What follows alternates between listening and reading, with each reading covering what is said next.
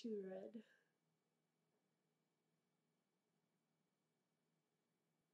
So.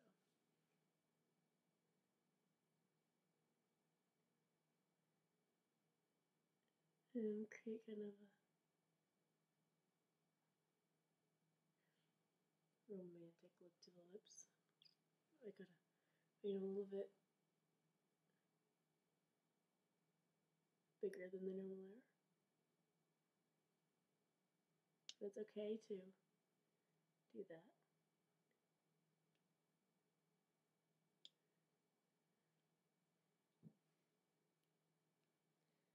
Okay, and then same thing like I did with my foundation. I'm gonna mix a bit of colors.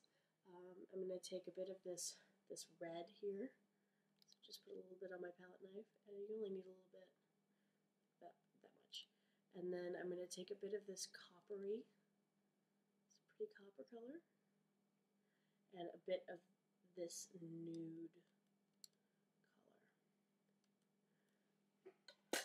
I started out in art school and I like to make my own colors, so that's kind of what happens when I do makeup. And then I'm going to mix a bit of MAC lip gloss with it. This is how you create lipstick. And just put a bit of it on your palette knife. So there you go. And I'm going to take this is actually a concealer brush, but I like it for lips. And that's kind of, it's like a pretty current color that I made.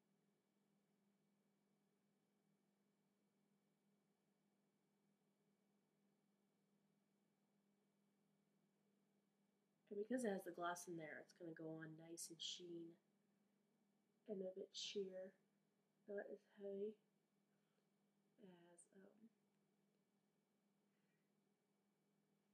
as it would if it were just a straight up lipstick.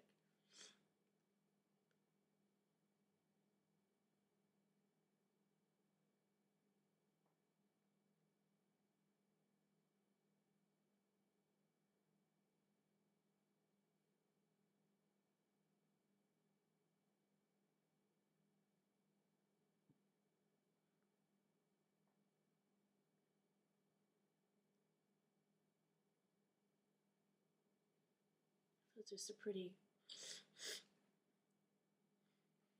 orangey, curranty, raspberry-ish cranberry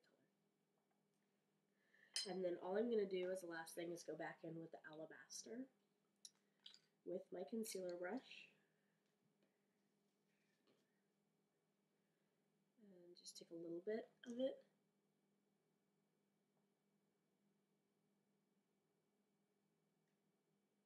Go right around the mouth.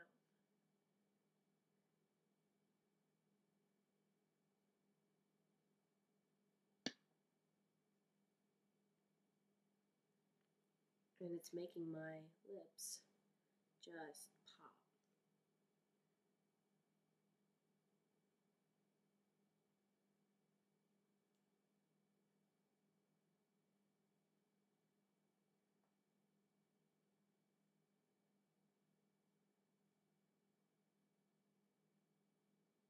You just have to be very careful, and you might want to use a smaller brush than this so that you don't get any of the lip color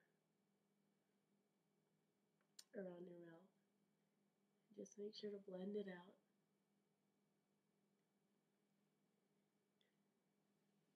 And that's a wedding look.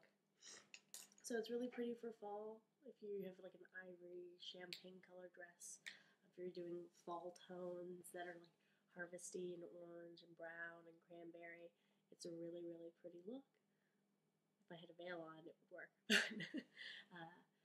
Until next time.